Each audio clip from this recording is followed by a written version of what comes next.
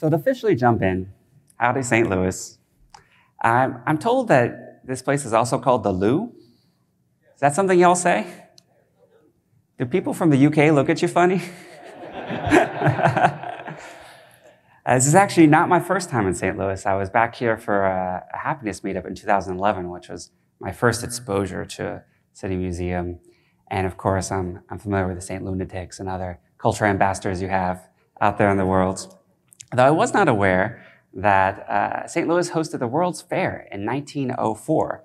And in fact, many amazing technological innovations have come out of here, including the wireless telephone, X-ray machines, electric streetcars, and the first prototypes of personal automobiles, which back then were both gas and electric.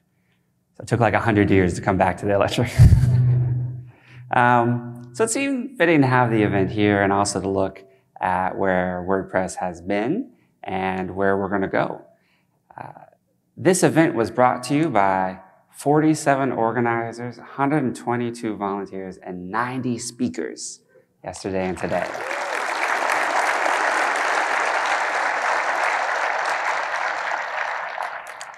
This event was also brought to you by the sponsors that make it so that the ticket is so inexpensive. Thank you to Bluehost, WooCommerce, Jetpack, and Google.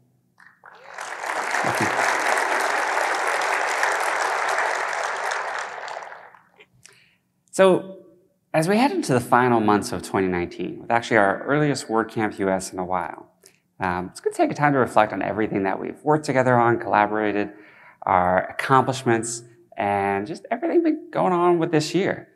We've had 2 core releases so far this year. The first, WordPress 5.1, named for Betty Carter, included the first iteration of the site health screen, which some of you might be familiar with. Got a few fans. The idea behind this is that, again, WordPress is all about empowering users, and we wanted to put the information and the tools in the hands of users as well to keep their site running in tip-top shape. As we power an ever-increasing percentage of the web, it is our responsibility and behooves us to try to make sure that portion of the web is safe, secure, up-to-date, and running the latest and greatest stuff. So this gives people information they can either use themselves or get in touch with their support, hosting, or things like that. We had a lot of developer experience improvements in 5.1, including the cron API. This is kind of the thing that runs in the background of WordPress that makes actions happen at certain times. So let's say you schedule a post. Have you ever wondered how that actually gets posted at the time when you schedule it? We have kind of a weird cron thing built into WordPress. We've enhanced it now so that advanced hosts or hosts that have a lot of cron scheduled tasks can hook into that and make it more efficient. We also, for the multi-site fans in the room, added a site meta feature, which gives developers a more performant way to store arbitrary data as opposed to just dumping everything in options like we used to. 5.2, named for Jaco Pastorius, came out in May. This one was pretty exciting because what you see on the left there is the old widget screen, and on the right is the new widgets, all available within Gutenberg, which also means that you can edit them in line and see exactly what they're going to look like in the real-time Gutenberg interface. I did a quick iteration based on feedback from y'all saying that there were a lot of blocks. Good problem to have. So we made it for yourself or for your clients. You could hide or show certain blocks. We have a block manager. And then finally, you shouldn't see this anymore. WSOD stands for the white screen of death. I guess originally it was called this because, as a play on the blue screen of death that Windows used to famously have. But basically what this means, if you visit your site and you see this, there was probably some sort of PHP error or something that is preventing your site from loading. And unfortunately, that makes it also hard to fix your site if it's erroring out. So now when something like this happens, particularly from an auto upgrade or a plugin upgrade, you'll get a special email with a link that lets you basically navigate to a URL which deactivates the plugin before it loads and allows you to then turn it off and get back into your site. So again, this is just an example of something coming up from users, coming up from the support forums that we've identified as common barriers in our user experience and did a lot of work to try to rectify. WordPress 5.3 is coming out on November 12th, so just around the corner. This is not a pre-announcement of the Jazzer. We always do that on the day. So you'll see which Jazz person is named for. But it is a very, very exciting release for a number of things. We have over 150 block editor improvements. So some of you might not know, but the version of Gutenberg that's been shipping with WordPress 5.2 is a few months out of date now. And there's been lots of updates since then, as I will talk about more later. But I'm very, very excited to get all the Gutenberg improvements in the hands of a wider audience. It's also coming with a new default theme. This is 2020.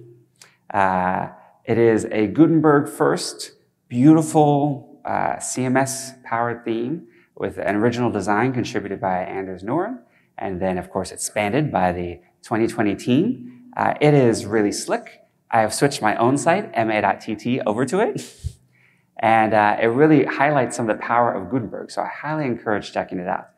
If you would like to get involved in some of the final, I guess basically done, but if you want to see the code behind it and some of what went into it, you can check it out on GitHub as well. In the vein of improving things for administrators and making WordPress easier to run for everyone, we've put in a little screen that just kind of verifies your admin email, which is separate from your user email. So we would send out emails like when things were auto-updating or when things broke, but we found that a lot of people had set up that email when they first started and never looked at it again. So now about every 6 months, you'll get like a little, hey, is this still your best email type screen. Again, these things seem simple, but it's a foundation on which we can build a lot else on, because now we can start to make more things dependent on that admin email. Then also 5.3 is going to have some more developer stuff. There's going to be so much Gutenberg, but I'll talk about that later. We did time and date component fixes that probably at least 3 people here in the audience know about. Let's raise your hand if you know what those mean. Pretty savvy audience. That's at least 40. And we, of course, updated to be compatible with the latest PHP 7.4, which is, of course, faster and better than ever. It was also a year where we raised the minimum PHP version of WordPress. We ended support for PHP 5.2 to 5.3, and I have an interesting stat that for people running WordPress 5.2, which is our latest stable release, 83% on PHP 5. Or PHP 7 or later. So we are seeing people who are updating WordPress are also updating PHP, which is very exciting. However, as we were digging into these stats, we found something else, which is about 10% of all the WordPresses we're tracking are on older versions of PHP. So we think this might be contributing to some people being sort of stuck on some older versions of WordPress, that it seems that they are running a higher percentage than the general population of older versions of PHP, which we track going all the way back to 5.0. I know. So we still have a lot of work there. 10% of the WordPresses on the world still on too old to upgrade PHP ends up being a lot of them. You could call that about 3% of the web. So it sort of woke me up to the fact that we're going to need to really dive into these and work with the web host and the people, excuse me, hosting them. Try to get in there to get these on the latest and greatest. While this has all been going on, there's been a ton of fun stuff happening on the mobile side of WordPress, which is a crucial, important for user adoption part that sometimes we forget about in the day-to-day development. So of the 38 core blocks that are in Gutenberg, we have now ported 10 of them to mobile, and we got Gutenberg on mobile in the first place. So congrats to that team.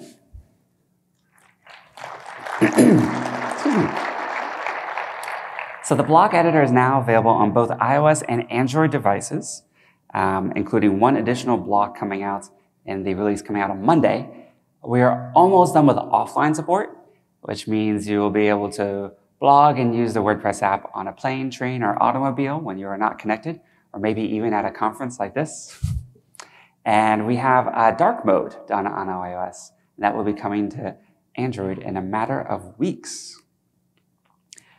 Of course, the people side of WordPress, as we just heard from that, the open film, is one of the most exciting. And the events and people side of WordPress has had an exciting year as well. In 2019, there will be 141 WordCamps Those are the big ones all over the world. 34 of those in brand new cities. We also have this new thing, 17 of which, and one of which tomorrow, called Kids Camps, which is, events adjacent to WordCamps designed specifically for our younger contributors. In fact, I believe at this camp we had one of our youngest, here at WordCamp US, one of our youngest speakers ever. Can you confirm that? Yeah? 4 at what age? Let's call it 14 or 15. So very, very excited for a new generation. It's a little scary to also think that they weren't born when WordPress started. I don't know if that made any of y'all feel old. It definitely made me feel a little advanced. We've had over 5,000 meetups. The WordPress meetups are the more like monthly events happening all over the world in almost every city. And 16 Do Action charity hackathons. So this is where WordPress volunteers and community members come together and create websites for nonprofits and set them up to just have a beautiful web presence. This was also a year when we started bringing in more of the people's stories to the WordPress.org blog, our news site. So the icon on the left is HeroPress. If you haven't come across HeroPress before, highly recommend checking it out. And maybe you might even have a story you want to share there. HeroPress is a community site which highlights the journeys of how people came to WordPress and the effect it's had on their life and the effect they've had on WordPress as well. We started highlighting one of these per month on the WordPress.org blog, and it's been really, really exciting to get to know more of the people behind WordPress. And in fact, many of them are stories that are new to me as well, so it is a must-read for me every month. There was a bittersweet part, or a sad part of 2019 as well, that we did lose some community members, notably Viper 007 Bond, also known as Alex Mills, who's a longtime contributor, friend and colleague. I also recognize that many people might have lost other folks in the community, so I did want to take just a brief moment of silence to remember and thank those who are no longer with us.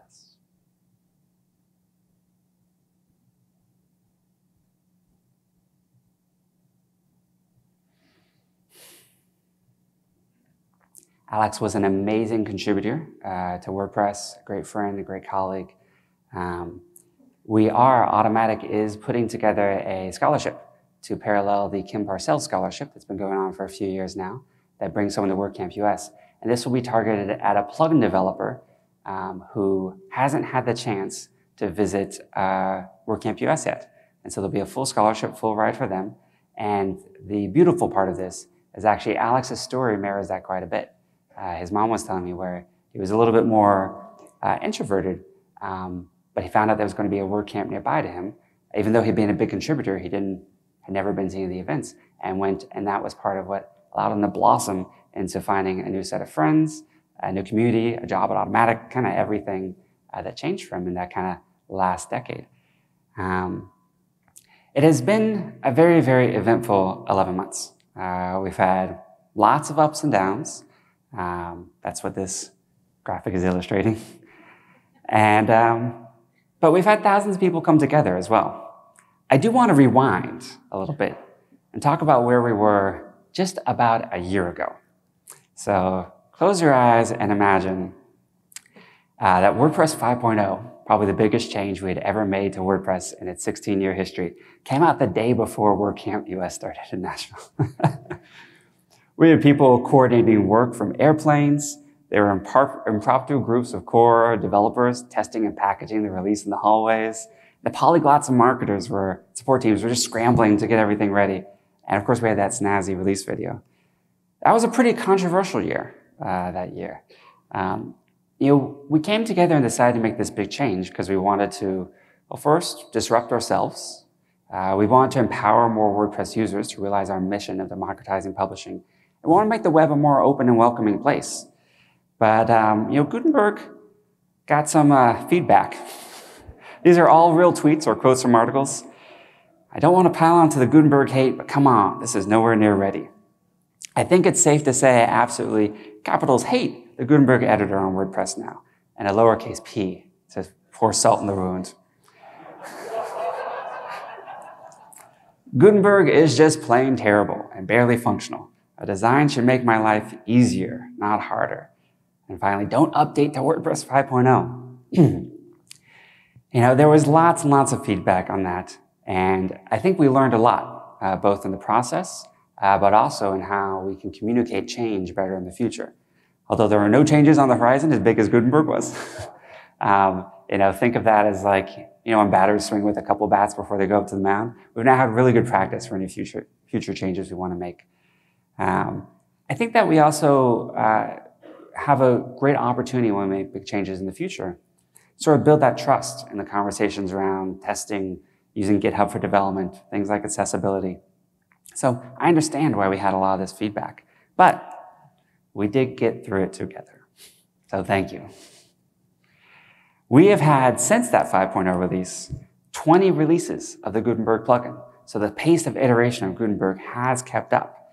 And I'm also very, very proud to say, because there was some discussion around kind of contributions, that the number of Gutenberg contributors since 5.0 has grown from 200 to over 480, over a doubling year to year. I'm also very, very excited to say that even as WordPress becomes more advanced, we incorporate new technologies, you're all learning JavaScript deeply, is that we're going to have the most contributors we ever had to WordPress ever this year. So in 2018, we had about 594 contributors. This year, so far, we're at 1,122 unique contributors. Thank you.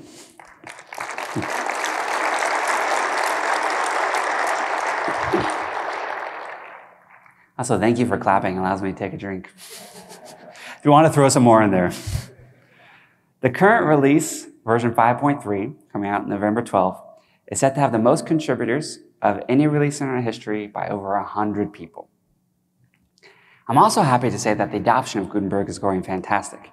We have over 2.7 more sites using Gutenberg than not. And this is actually probably undercounting because we're subtracting everyone using the classic editor from this. But of course, those of you who might be using the classic editor know, by the way, classic editor is a plugin we promoted very heavily with the upgrade to 5.0 that allowed people to still use the old editor as well as using the new editor. But it actually, classic editor doesn't turn off Gutenberg, it allows you to toggle between them. So you can decide on a per post basis what you want to use. So we believe some interesting number, I don't have any exact thing, but interesting number of the classic editor users are actually also using Gutenberg as well. We just passed, 2 days ago, 50 million posts made with Gutenberg.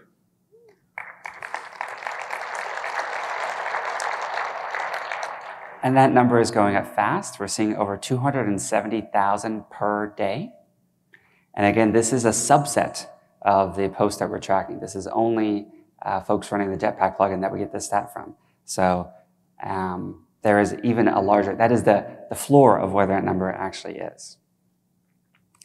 So to look at where Gutenberg is today and to talk about some of the development and work we've been putting into it, first and foremost, I want to talk about performance. I am so proud of the team for this graph.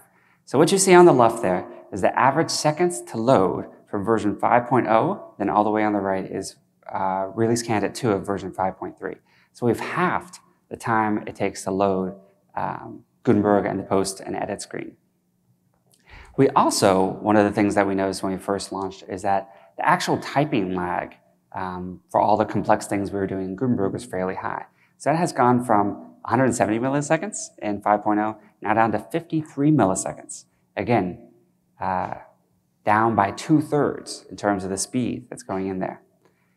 We put in some fun user enhancements. So for example, when we first launched, when you move blocks around, which is what you're seeing on the left, that you should just pop around, we've added motion. So now you kind of can see what's going on. It just feels a lot better. And of course, this also respects the motion sensitivity settings that you can set on your browser for accessibility. We added a typewriter mode. So this is pretty fun because, like a classic typewriter, it keeps your vertical place as you type. So this avoids jarring jumps or cases of typing near the bottom of the screen. Just a much more pleasant editor experience and something that now I want from every single editor I use. We added block previews. So what you're seeing here is now when you, because the blocks, when it was just the icon and the name, you never know, we recreated a little bit of the mystery meat problem we were trying to solve. So what the block previews do is show you right next to it exactly or a preview of what the block is going to look like, and it allows for more explanation. So if you were clicking on something and you're like, what is masonry? Which is a fair question to ask. It'll show you that that's actually what we call these cool tiled galleries, kind of Pinterest-style galleries. We created a quick navigation mode, which helps with both usability and accessibility for you to be able to navigate through blocks with a keyboard. And you can press Escape to go into that navigation mode. What is coming for Gutenberg? Because I'm even more excited about the catch-up that we're doing in version 5.3. This is the simplest thing, but wow. We actually found, we've been gathering some stats on what people are searching for Gutenberg blocks. And one of the very, very top things was social icons. These are like the NASCAR stickers of the web. they're everywhere. But you can now add icons any place you can put a Gutenberg block, and we created a really nice interface for doing so. A huge project that we've been working on is taking the navigation menu. So this is what previously was an entire screen inside of WordPress with its own everything. That's what you see on the left. And making it an inline Gutenberg block that still supports all the same functionality and even adds some new. So what you're seeing there is a color picker, which previously wasn't even something you could do with the old navigation editor. By the way, you might notice we renamed it from menus to navigation. This is going to make all the restaurant users of WordPress understand it a lot faster. Real issue we've run into in testing. We've created the ability to do gradients in Gutenberg and a gradient tool. This was actually pretty fun because it's a fairly complex interaction, but we were able to put it together in a exciting way. So you can create blocks like it's 1999 again. That, of course, pairs well with our multi-button block. Another thing. These seem basic, but these are things that we were running into quite a bit that people were asking for. We're now a year into the idea and the reality that there's going to be 1,000 blocks blooming. So people are creating blocks left and right, and it's really exciting to see what's going on. So one of the things that I'm most proud of the team of for doing as well is they have a block directory. So what this is that you're going to be able to install blocks in the block directory completely inline. So what you just saw happen right there was, what was happening in the background rather, is someone typed in a block they were looking for. They didn't find anything. It called out to the centralized WordPress.org block directory. They clicked add it, and what happened was essentially like a plugin got installed, activated in the background, and the block was available to insert completely instantly, completely in line with no page loads or anything.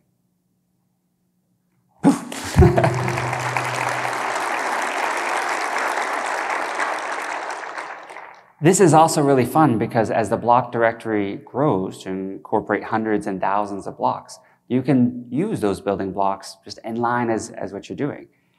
We are also going to expand this to include patterns.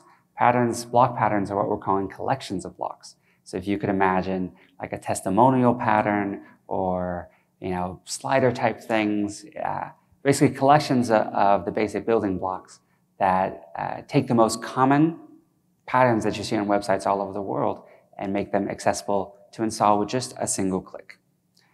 The idea here, and what we're really trying to enable with these fundamental building blocks, is that you could look at any website in the world and build that inside of WordPress with just a few clicks. It is coming. On the community side of things, we've also seen some pretty cool examples.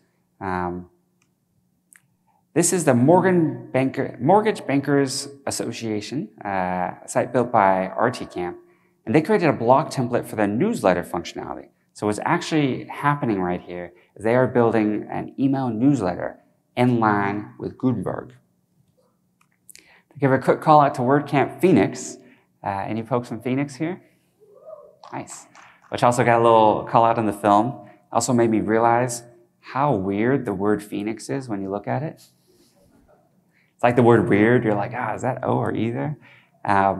This is 100% blocks. And in fact, many of the WordCamps, including WordCamp US, are now building their entire sites just using Gutenberg and blocks. 9 Publishing is using the interface, and two newsrooms for different mailouts they're doing for Gutenberg. They estimate that they are saving 15 hours a week for editors across both newsrooms when they implemented this Gutenberg interface. Finally, Pragmatic created a plugin which takes a client-created Word document, not WordPress, Word, and associated images, imports the content directly into Gutenberg editor, and using a combination of core and custom blocks, basically makes it ready to go into their publishing system, which again, super, super cool. Could we do a quick round of applause for these folks building on top of Gutenberg?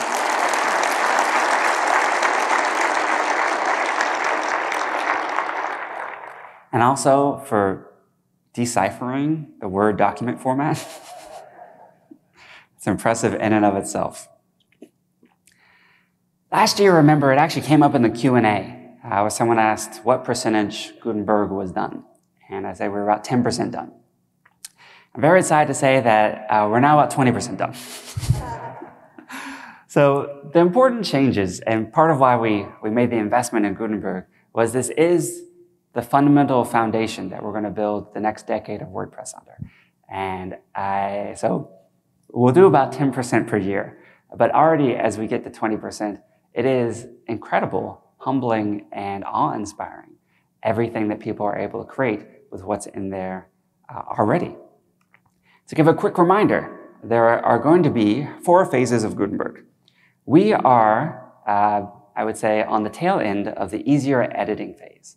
This is where we're tackling all the usability problems we had in TinyMCE and our former editors, where people having trouble manipulating embeds, shortcodes, images, basically getting the layouts and formatting that they wanted with the old editor. We have increased that usability tremendously.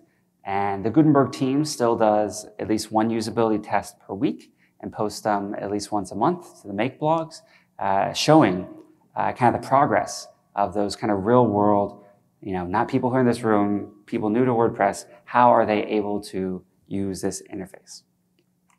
We're currently in the thick of the second phase, phase 2, which is all around customization. To give you a little update there, we have completed converting all the widgets to blocks, block customization, navigation menu, which isn't a plugin, but it's going to come in core, the widget block screen, and customize our widgets panel with block support. We are finishing up a block pattern directory and implementing full site editing. You like how I slipped the biggest thing there just as a final bullet point? But it is coming along, and there's a light at the end of the tunnel.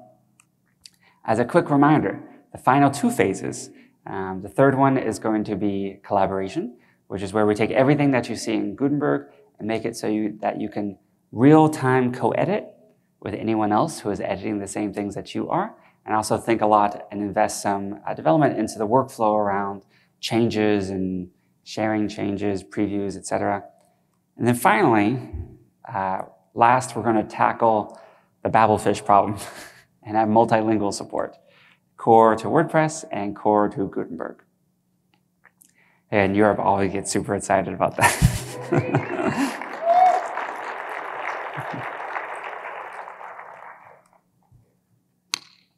We're still at the very, very beginning of this journey. We've been doing Gutenberg for about 2 years now. There were 47 releases prior to 5.0 coming out. We've had 20 since then. But it's the community, all of you, that really make WordPress great. It was so interesting how quickly the individual interviews in that film all went back to that same word, community. There's so many parts of how you can get involved with WordPress. And I want to talk about some of the ways, or some of my suggestions for if you're watching this, either the 1,000-something people here in this room, or the many on the live stream, or the folks who are going to watch this later, ways that you can get involved in being a co-creator of WordPress. First is helping be the change. And you might have heard, before every single talk we've given, that tomorrow there's going to be a contributor day. So if you are able to get to one of the big WordCamps, there's typically a contributor day afterwards. And what this is kind of like the real-life version of what we have online. So instead of going to a make.wordpress.org P2 and seeing what's going on, there will be a physical table for all the people who are passionate about localization, all the people working on the editor, all the people working on whatever that is. And you can walk over that table and be part alongside the people who make WordPress. I love this concept, and it's one of the most powerful things in the world, that with every bit of technology that you interact with every day, someone made that. And with WordPress, which many of you interact with every day, it's probably someone sitting here in this room, and you could very easily become one of them. So go by the contributor day to get involved. Another fun thing is the Gutenberg plugin is still there. So when people upgrade to 5.0, we turned off the Gutenberg plugin for them automatically because we had, I think, over 1 million testers before. But about 275,000 people have turned it back on. This means that they are getting those weekly or fortnightly updates to the Gutenberg plugin before those things get shipped into core. So if you would like to see the latest and greatest of what Gutenberg could be, and there's a very active feedback channel there for reporting bugs. Basically, if you'd like to help define what's coming next in core Gutenberg, install this plugin. It's also neat because it kind of gets you the latest and greatest before the core release comes out. We've also been doing a lot of experiments with beta plugins to allow us to test features before they go into core. And one that's pretty small still, only a little over 100 sites running it, but I'd like people to check out and participate with is design experiments. So this is where we're actually able to make user interface changes to WordPress in a plugin before we put it into core and can get feedback and also do user testing on this. Basically, one of the best things we learned from Gutenberg is that we don't need to be beholden to the core release schedule, which at our best is 3 times per year, to be able to rapidly iterate and get changes in the hands of users. Users are the oxygen for any software, and without it, you don't really know, despite whatever planning what you might do, you don't really know how people are going to use and interact with the software. So it's really, really important. I want to highlight this fun tweet from someone who actually reinstalled the Gutenberg plugin. This is Hannah Smith said, "Installed the Gutenberg plugin today, which upgrades the features that ship with core. I wanted the cover block, and I was curious to check it out. OMG! Exclamation point, exclamation point. It's like 1,000,000 times better. If this stuff goes in the core, we're all in for a treat. Well done to all the contributors." So you can be like Hannah and there are 3 exclamation points in this tweet, which is pretty impressive for 280 characters. That's a high percentage of exclamation points to the rest of the characters in the tweet. We need more blocks. So one of the most exciting ways to expand the kind of window of what people are able to do with WordPress today is creating more of those blocks. So if you're building sites for clients or friends or yourself, and you find yourself needing something that Gutenberg doesn't yet support, and you have the technical wherewithal, you've learned JavaScript deeply and are able to build it, share that, please. Particularly if it's JavaScript only and can go in our block directory. As the blocks increase, it's almost like the people using the canvas of WordPress are getting new colors and textures and paintbrushes they can use. And the things that get created are so inspiring. Also, if you have that technical wherewithal or know a lot about WordPress, think about helping teach to change. So every single person who contributes to WordPress pretty much at some point had someone else help them get involved. That's part of why we have the contributor days. It's part of why we make all of our meetings open on Slack and put out all the notes on P2 and just try to have the whole development of WordPress be as open as possible, is that teaching aspect. It's really one of the only places in the world as well you can sort of work alongside developers who create the software that runs a third of the web.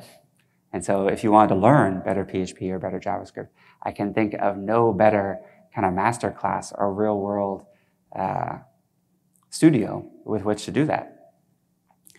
If you're interested in learning more, hopefully you made it to the Get Involved booth, which was here at the event. But if not, come to Contributor Day tomorrow. Someone will be happy to walk you through things. Or check out make.wordpress.org, because we all make WordPress together.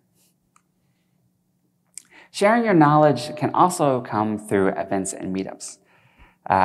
This is a map of all the meetups happening all over the world. Looks like even Greenland.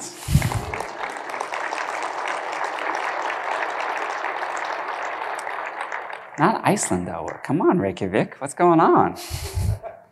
As you can see, all over the world, there is probably a WordPress meetup near you. And if there's not, like let's say you're in Iceland, you could start one.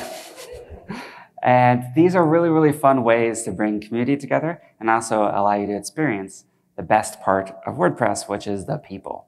The software is pretty good, but the people are amazing. In 2020, we're also going to redo our regional events, WordCamp US and WordCamp Europe, and we're going to add a new one, which is WordCamp Asia for the first time.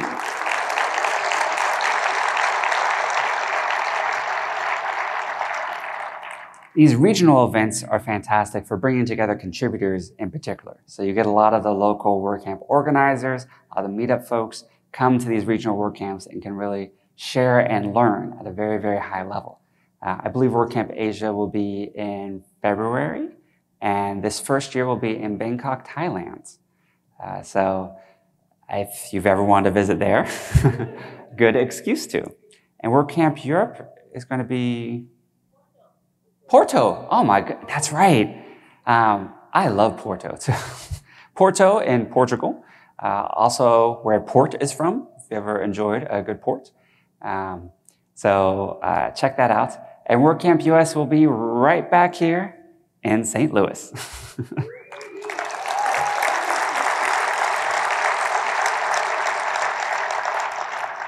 I might need to come a week early just to go to like City Museum every day. I did not realize there was a roof, which makes me wonder. I was kind of wondering with my sister, actually. Makes me wonder how many floors in between where I got to and where the roof was that I missed. Oh my goodness. We've apparently had more social media posts and tweets and Tumblr posts and WordPress blog posts, everything, this WordCamp than we've ever had. And I've been following it as well, the WC US tag. And it's been really, really fun to kind of live vicariously through parts of this event I was at but did not see. Why are we doing all this? We're trying to help open the web. There is a very natural pendulum that swings both in societies and technology and in the web between open and closed. And as it swings back towards open, it doesn't happen for free, it doesn't happen automatically. It happens through a lot of hard work.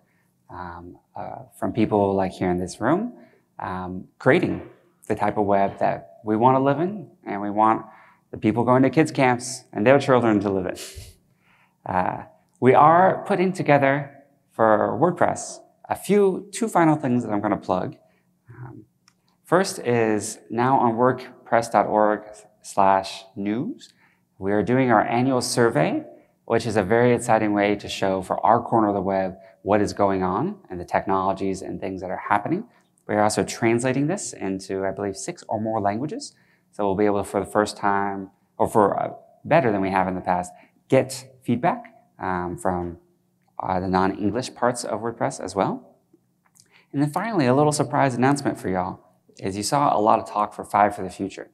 Just to briefly reiterate, 5 for the Future is this idea that if WordPress is a big part of your life, try to think how you can take 5% of your time, however that might be defined. It could be money, resources, colleagues, whatever it could be, to put back into the comments so that the kind of core WordPress, which is, again, built largely by people here in this room, can grow and get better and be something that sort of we can benefit from and future generations can benefit from too.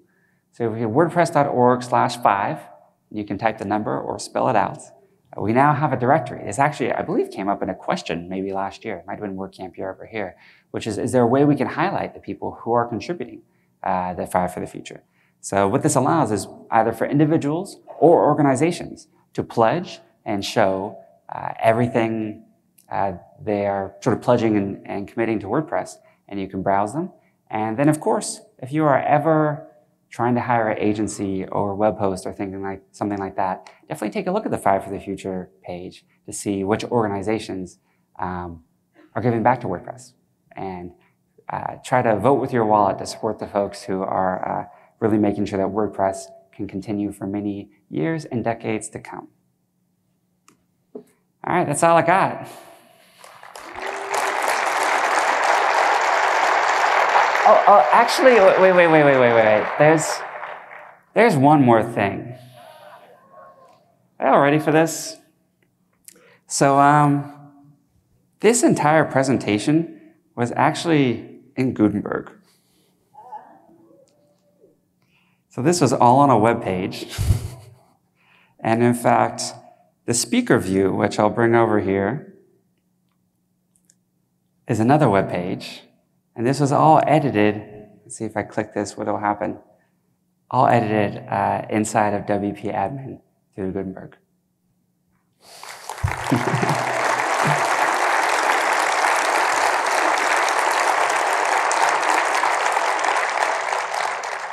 Also, kind of amazing it didn't break, right? Let me make this full screen again. Wait, bring this window back. Oh, I lost it. Presenter, speaker view. I'll bring that back. Full screen. And this code is all on GitHub. We'll be releasing it. And can we give a quick round of applause for, stand up if you were working on this. Ella, Mel, Mark, Tammy.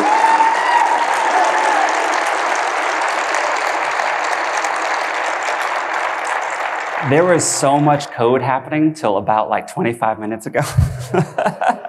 I am impressed and amazed that that came together so well. So congratulations on that.